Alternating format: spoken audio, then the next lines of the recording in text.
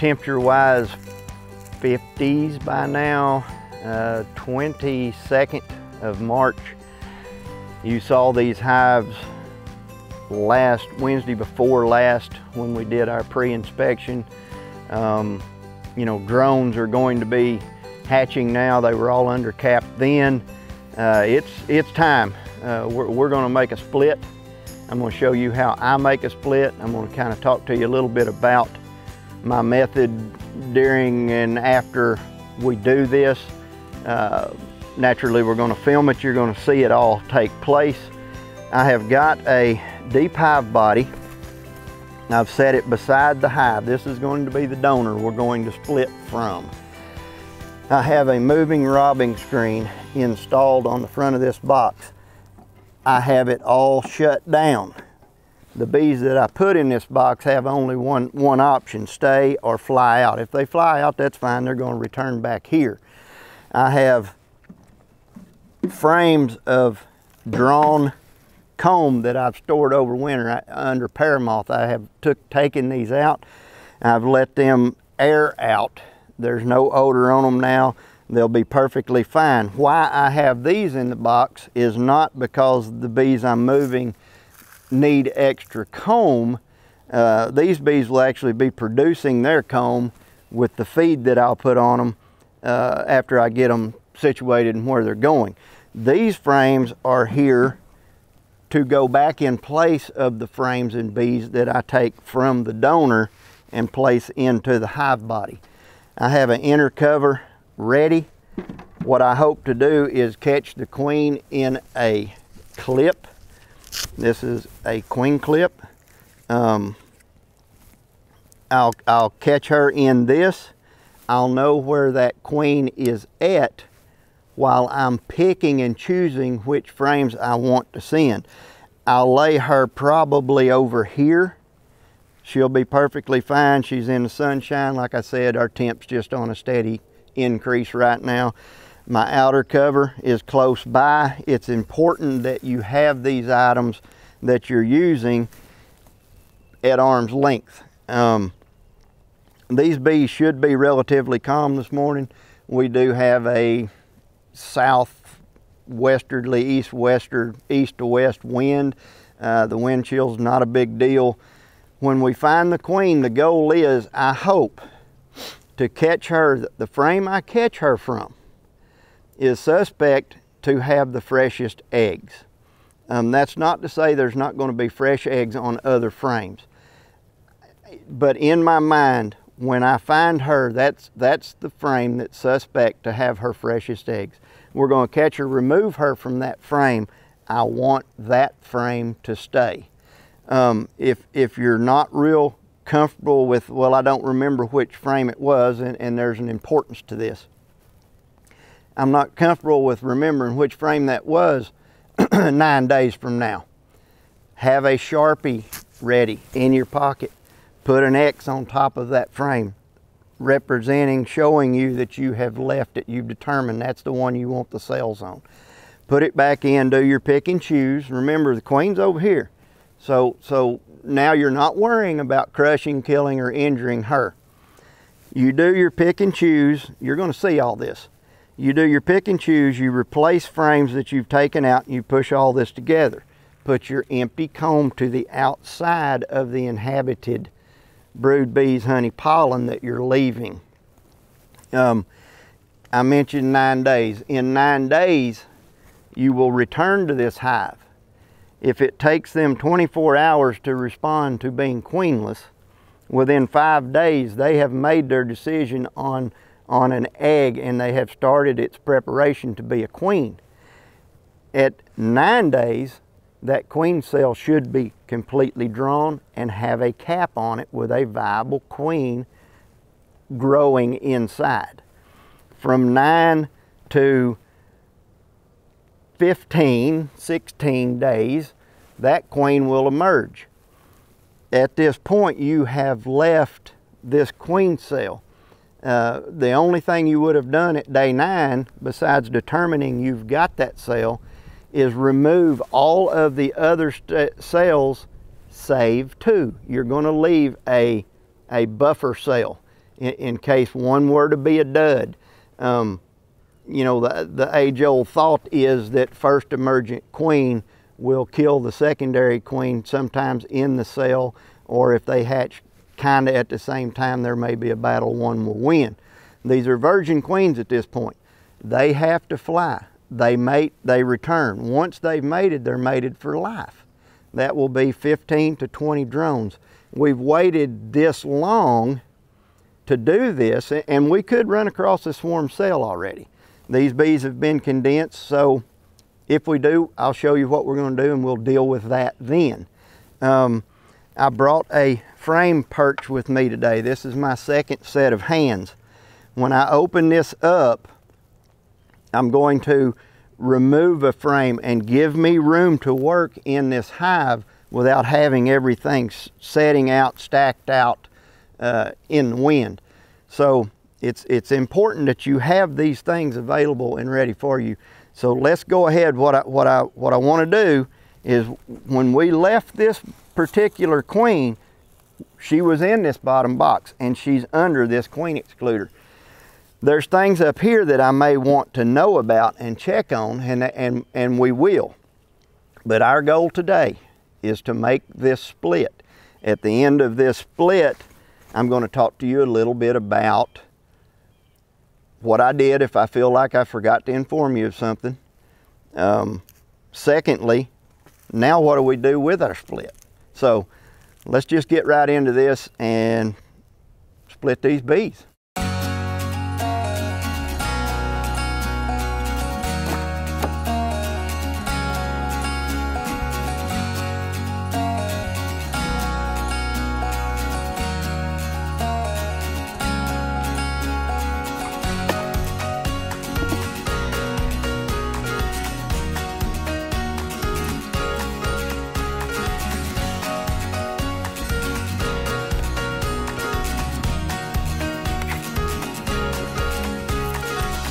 Okay, in our absence, the drone brood.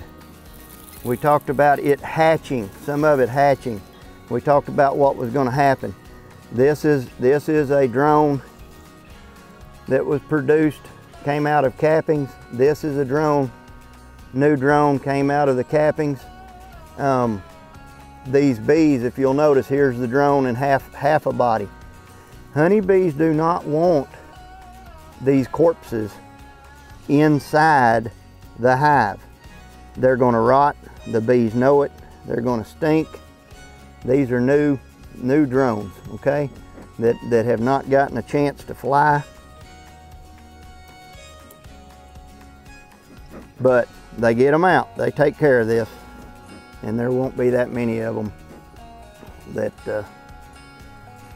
perished up here in the box. Okay, so we've created us some room.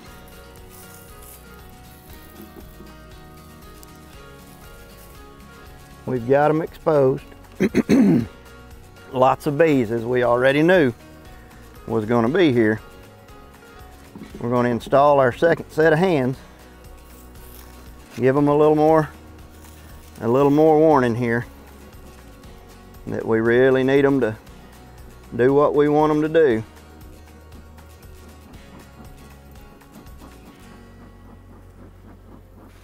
We're going to get a frame up out of here to work with. This is going to provide our space.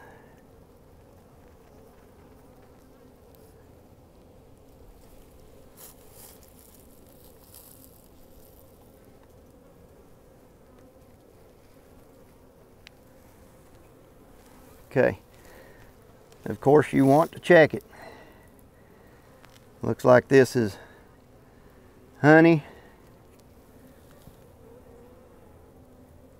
some fresh nectar being put back, but for the most part it's uncapped honey resources that they're utilizing. So I'm for sure in my mind there's no queen on that frame. I'm going to put it here on the perch up against the wall of the box. The wind's this way, so So they're good. We're going to make room now, and we're going to hunt for mama. I'm going to move this frame to here,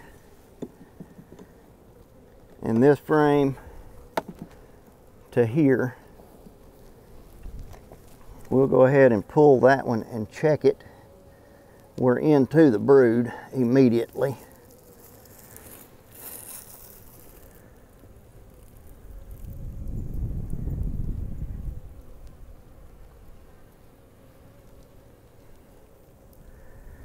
Lots and lots of capped.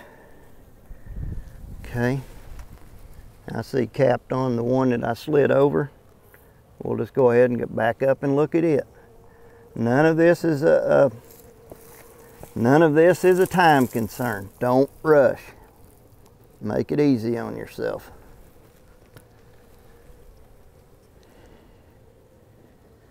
Bees sitting brood. This frame, as y'all already picked it out, I'm sure there's cups that have started. Mass of drone brood laid up down here on the bottom. These are the cells. These are the kind of frames you don't really want to see. That's a secondary patch of brood they've built off. You can see the cavity down in behind it. That queen can be down in behind that. We're going to go ahead and move this over and go forward. If I cannot find her, this will be a good suspect frame to come back and look, and at that point we'll blow in under that comb and run those bees out from under there.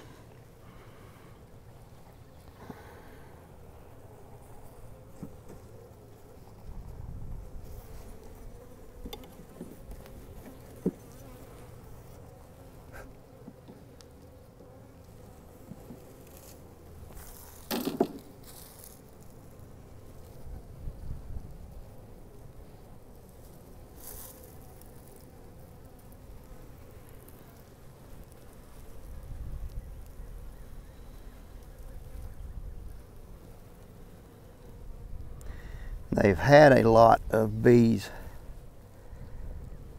hatch since we were here last.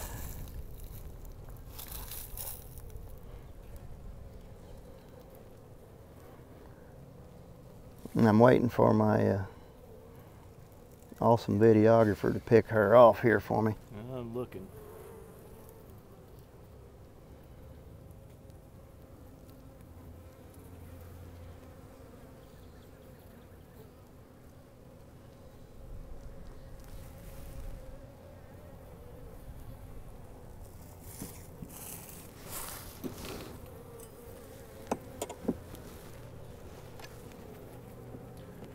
Got bees inspecting this other comb. Mm-hmm. That's cool.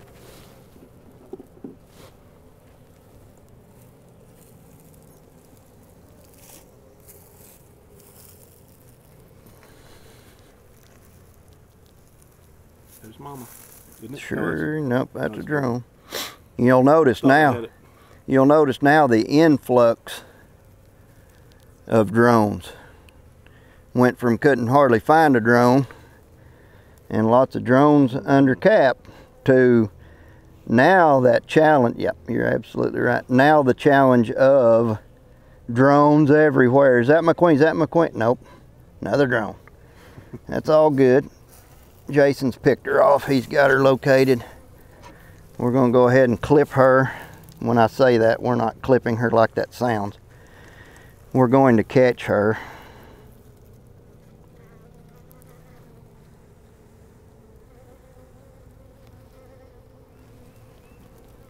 Kind of got myself shaded here.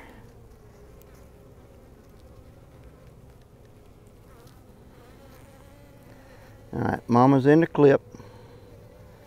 Gather up the other bees with her. Not a problem. In fact, that's a good buffer for her. We don't want to injure her. She's right there at the end of my thumb. Okay, we're going to set her here in the sunshine. We're going to look at this frame she come off of. What did we decide we were going to do? This frame happened to say CBS on top of it. I hope I can remember that. We're going to leave this frame. It's my suspect, and I can see them down in the cell. I've got eggs. This will be my frame that I'm going to come back to in 9 days. It stays, and I'm going to leave it exactly where it was. And now I'm going to pick and choose what I want. This frame of bees is loaded with honey and bees. This is probably actually in-house work bees. This is mostly just a food source. I would love to send one of them with these bees also. And when I say these bees, it's my split bees. But it really isn't a must due to the fact that I'm going to feed them. I'm going to put a feeder on them. They're going to be well taken care of. So here's a frame of pollen. They've got it over here against the wall. Capped, uncapped honey, and pollen. So let's move back to where we found the first brood. That would be this frame. Is an awesome loaded frame of bees, brood. So we're sending that one with the queen. I'm going to give her a replacement comb in that location. I know what you're thinking because I just thought it myself. I'm going to put this brood all back together. Everything we're leaving is going to be bunched, the empty stuff on the sides. All right, frame of capped brood and bees.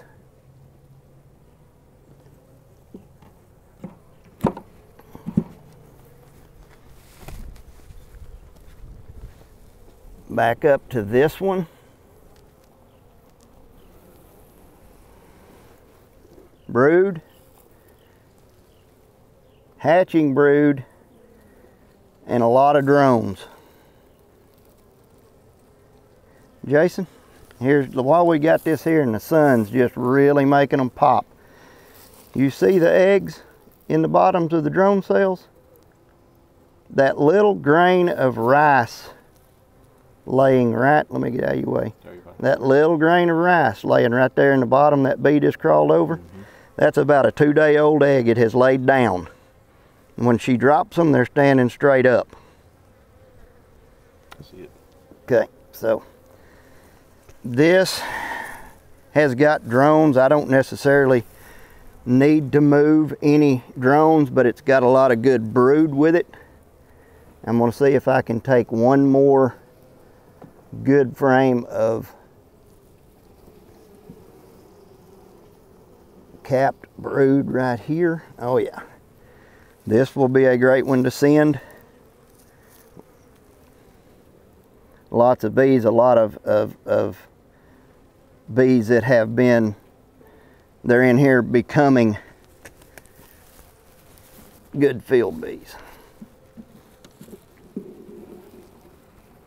See how quickly they move to the comb that I had in the box.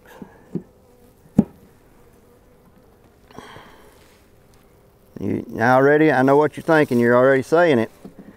Well, you just took bees back out of the box. That's okay. CBS. We're leaving CBS.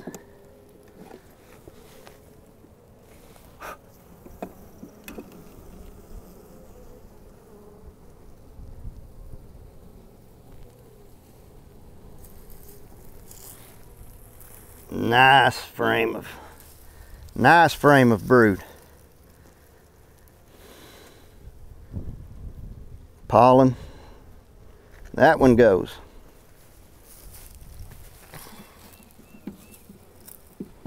I want it to be over here.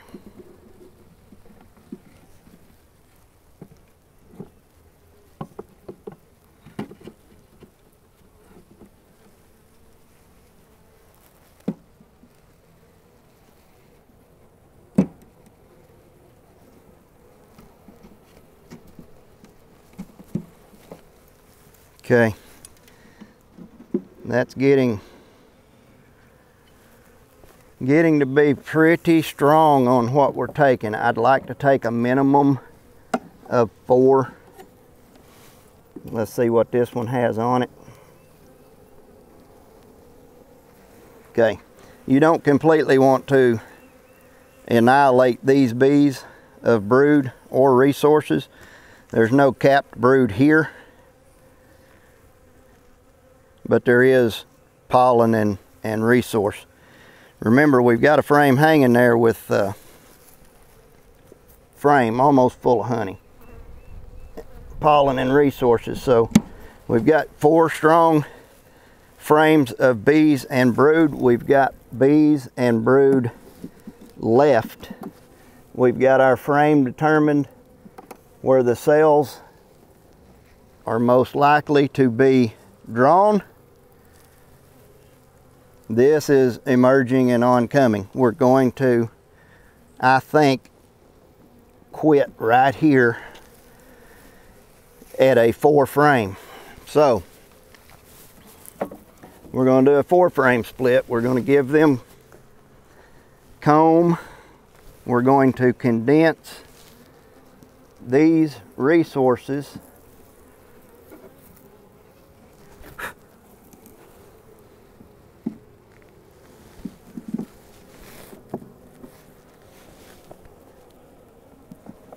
This was a frame that we left. Don't forget, brood stays together.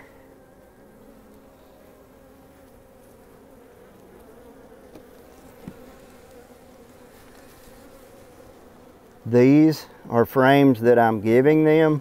This is a frame that they already had with honey. They get it back. When you're running 9 frames, did you feel that? Oh, you got stuck again. No, I didn't. Never just grab that stinger. It's got that sack on top of it. And that's where the problem lies. It's got that poison sac still just getting it. Okay, we've taken. Now, comb. They get the comb back. We owe them some comb.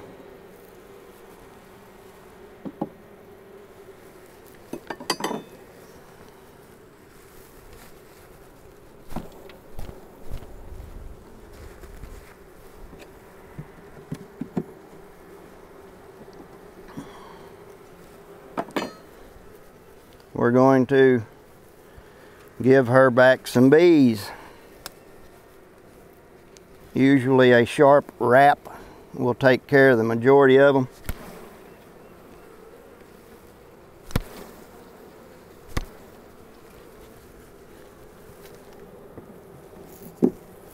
Okay.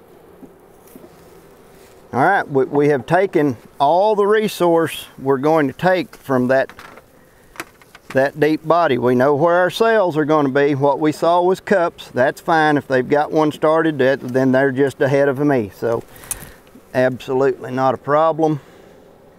I'm going to put this back into play. Sometimes, by the way, sometimes a virgin queen will return to this box and come in and shoot straight upstairs. It happens. So just be aware of that.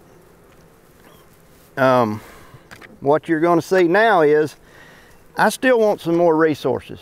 I want to populate this box with some more bees. So we're going to go ahead and put this back on top.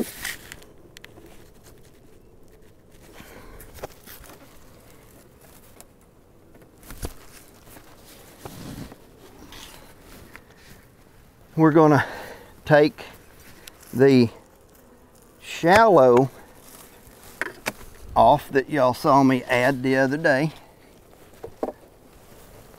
It's actually got a little weight to it. We're going to go back to here. Jason, if you'll come around here, we're going to raise this box like we did before. Our thoughts are she hasn't been up here since we did that inspection, right? So let's see if they turned anything in their haste into a swarm cell. And I'm going to say they did not, unless it's up high. Here's a cup.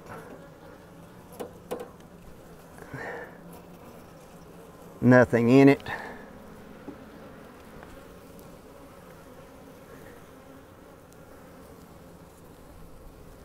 Okay, so it looks like from under here I can pull these outside frames, maybe that fourth in, and I'll show you why I'm going to pull them.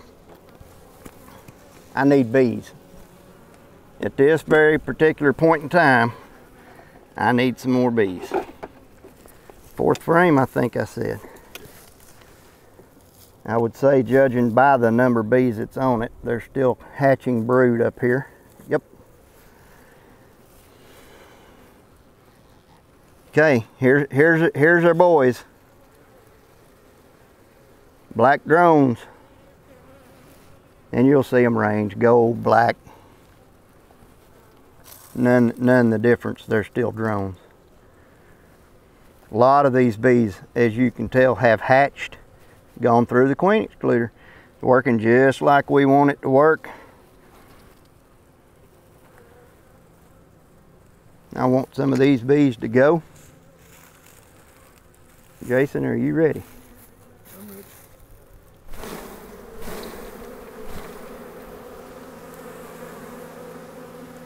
That frame will reload right there. These bees will settle in.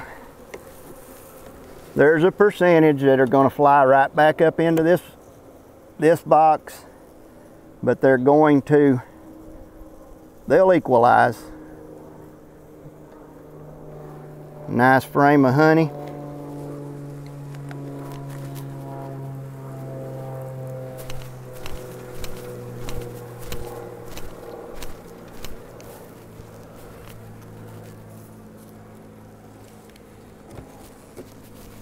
Okay,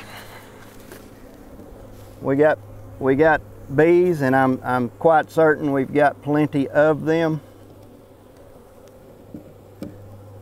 especially with the amount of brood that we put in there. We've got, the important thing is, every frame that I moved that had brood had enough bees that if we get a temperature fallout, those bees can thicken up on the frames of brood and keep that brood warm, allowing these foragers and other bees that are here to continue doing their job. We're almost there. We have almost completed this task. I want to now get Mama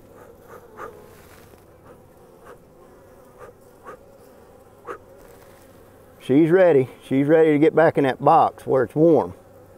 She's right here. Okay, there she is. Put me in, Coach. We're closed in the front. We've got bees here that are going to start responding to, we've got all this brood, but where's Mama? So you're going to watch the release here. We want her to walk down into that hive. She's coming around on Jason's side. She just released. She's in. Okay, y'all just walk through a split with me.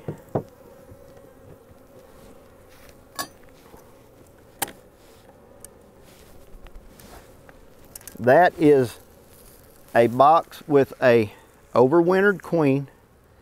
There's 4 frames of capped brood, pollen, nectar, eggs, I'm sure, up to emerging bees. This is going to make a great split, okay? I want to talk to you a little bit as I button these bees up. I want to talk to you a little bit about what we're going to do with that box of bees. It's cool this morning. There's no worries of me overheating those bees in the box. These bees have plenty of honey up top. I could have taken that frame of honey below, but you know, the truth is these bees that are producing a queen need more resources than these bees who have a queen.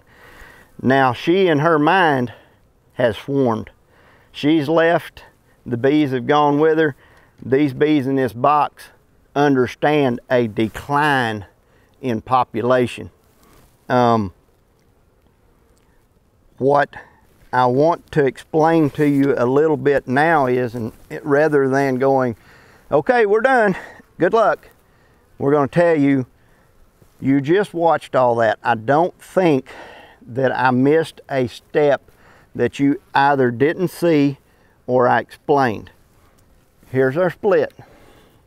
We got bees in the box with a queen. This is a new colony of bees. You've got 3 or 4 choices, and if you ask 10 beekeepers, you're going to get about 12 different replies. That's perfectly fine. Everybody does this different, people. There's not a set flip to page 9 step by step. You're going to get a method that works for you, and when it starts working, you're continually going to be tweaking and making just little steps to improve, make your time better, make it faster, make it more efficient. Here it is. You've made your split. What are we going to do with them? We could leave these bees right here on the stand, slide the mother hive to the end position of the stand, replace our split with that, allow them to stay locked up for 3 hours or so, start opening the gates on the moving robbing. These bees that are in the field respond to location. When they come back in, they're going to continue to come to the location, not necessarily this hive. These bees are all still family right now. They all still smell the same. They all know her smell. That's one way. So that will equalize, that will help you with some of your drift. Drift is when you've got this box open and these bees go out to forage and return back to here. Okay? So there's an option. You could turn this box 180 on the end, put the opening the opposite direction and open them up, but you're going to get drift. These bees will now leave, and when they come back, being this close proximity, they're going to come back to their hive most of the time. You'll knock some of that down by having opposite facing entrances. Okay? Another option is we pick this hive up and we carry it, and we pick up our split and we carry it 80 yards, or we carry it back here on the back 80. We set it down, we open it up. When we open it up, we're going to force these bees to reorientate to this hive's location. By doing that, we would open these gates up and we would affix this brush over the entrance so that when they start out of this box. They're picking their way through this greenery. They're picking their way through this. What we're doing by that is we're making them reset. By the time they pick out through this, they're understanding it. This is not the way it started this morning. I'm going to have to relocate to the sun and the coordinates of this new location so that when I leave here, I can come back and find it. You leave this on the remainder of the day, allowing that to be a problem for them, making them understand they've moved. Y'all got to get this new location down. Another thing that can be done, you can, if you have another yard, if you have another property, if you have just a friend who doesn't mind you bringing this box of bees, you would take it to that location. That location, if you go back through all the Beekeeper's answers, is going to be about 3 miles from here. You go to said location if you can find it, set the bees out, open them up, put feed on them. 7 days later, you can bring those bees right back to your apiary and set them down where you want them. All these things will work. The last mention of the further the move you make, the better your response you get to the bees becoming that tight-knit colony and staying put. The closer you stay to the donor hive, the more drift that we're going to get. Bees, foragers that I've shaken into this box, coming and going back in, unless you do some of these tips to prevent it. I hope that I have said this where it's understandable. I know beyond a shadow of a doubt that Jason has filmed it where you've seen it. We appreciate y'all's comments on these videos. We do our very best to get y'all answered. Like I said, this is my method of splitting. It doesn't make it to be the 100% right way only. There's a lot of great ways to do it. I'm not going to go into all that today. Just want you to know how much we do appreciate y'all watching us, subscribing, and liking what we're doing. We thank you very much, and until we see you again, roll that beautiful bee footage. Have a great day.